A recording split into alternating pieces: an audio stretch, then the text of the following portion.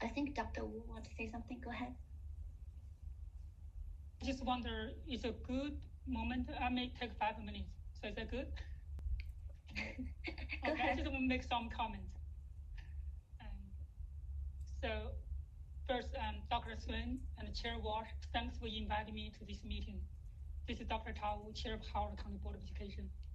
I'm not speaking on behalf of the whole board, even though probably every board member agree with me on this issue. I really appreciate the County Council for giving me the opportunity. Since the release of Spending Affordability Advisory Committee report, it has been a month and a half. Our county executive already released his 2022 capital budget. I would like to talk about the SAAC report and the ongoing challenges the school system is facing. I'm also proposing 2 possible solutions. First, let's talk about the 2022 school system capital project. There's an urgent funding need for school maintenance and 3 new construction projects, Talbot Spring, Hammond High, and High School 13. Under the county executive 2022 capital budget, the gap is as high as $30 million for the school system for the next year. The Board and HCPSS staff have continuously noted during public discussion with the County Council and the State Delegation regarding the cost of the 3 construction projects.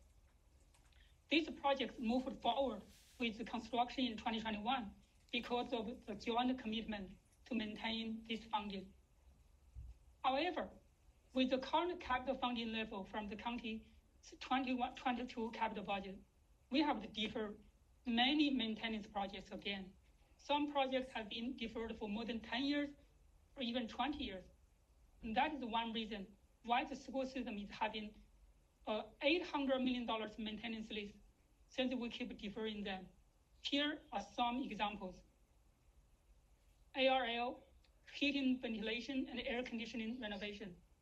Last replaced 1968, older than many people here, right? The cost is around $25 million. Centennial High School renovation, addition, and HVAC replacement. Last replaced 1997. The cost is $90 million. Dunlogan Middle School renovation, addition, and HVAC replacement. Last replaced in 1994. The cost is $41 million. Elk Ridge Landing Middle School, HVAC replacement. Last replaced in 1995. The cost is $10 million. Forest Ridge Elementary School, heating, ventilation, and air conditioning system replacement. Last replaced in 1992. The cost is $42 million. Fulton Elementary School, HVAC and roof replacement. Last replaced in 1997. The cost is $18 million. Hammond Middle School is not Hammond High, it's Hammond Middle School. The renovation and HVAC replacement, $41 million. Harper's Choice Middle School, renovation and HVAC replacement, $17 million. Jefferson Hill Elementary School, boiler replacement, last replaced in 1974, cost $0.5 million. HVAC replacement, last replaced in 1998, cost $51 million. Long Ridge High School, HVAC replacement, the cost is $38 million. Manor Woods Elementary School, HVAC replacement, last replaced in 1994, the cost is $10 million. Mayfield Woods Middle School renovation, the cost is $41 million. Oakland Mills High School renovation, last renovated in 1973, cost $110 million. Oakland Mills Middle School renovation, the cost is $51 million. Old City Lane replacement of heating, ventilation, air conditioning, last replaced in 1982. The cost is $10 million. Patapsco Middle School renovation and HVAC replacement, last replaced in 1996. The cost is $51 million. Pointers Run Elementary School renovation, $20 million. St. John's Lane Elementary School HVAC replacement, $16 million. Wild Lake High School HVAC and the boilers replacement, the cost is $5.5 million. So you can see we have a long list and a large spending requirement for those renovation and the replacement projects. New school construction is needed for our county's rapid development and the continuous student enrollment increase year by year.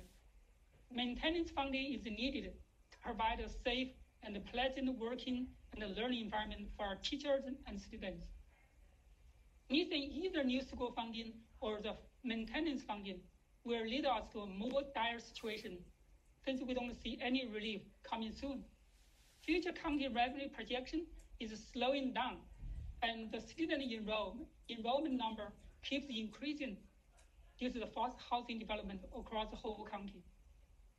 Second, let's talk about the operating budget. We are looking forward that a hold harmless number, which means maintaining FY21 funding level, should be maintained. We did see the enrollment dip because of the pandemic. However, we should expect the student will come back in the fall when we expect HCPSS will have a 5-day in-classroom instruction. We should have this confidence that HCPSS will continue to provide quality education to attract parents and students to come to our school system. Third, over the last 3 budget cycles, HCPSS have realigned and reduced spending considerably by eliminating positions, increasing class sizes, and cutting programs to balance our budget. We can only do so much with the limited funding. Finally, I strongly believe in the proposed solution. Our county's capital project funding, operating budget funding, and our county's planning and zoning, HOCO by design or the general plan, which is in discussion, should always put HCPSS in the center of every decision. I also propose that we create an MOE, maintenance of effort for deferred maintenance too, which will hold our county executive and the county council accountable for our school system maintenance funding. Once the current aging HVAC system fails catastrophically and no replacement parts will be available due to the old aging system, we have no wiggle room at all to defer them any longer. The longer we kick the can farther away, the higher cost it needs in the future. Keeping deferring them is to cheat ourselves and jeopardize our short-term and long-term financial health. Past decisions not funding them sufficiently and aggregating to such a large number should be a waking call for all of us. More than 90% of our county's tax comes from personal income tax and property tax. We should value our parents' trust in our education system. So all stakeholders, including the county executive, county council, and the school board, should work hard, both on the funding side and the planning side, to maintain HCPSS reputation. Thank you.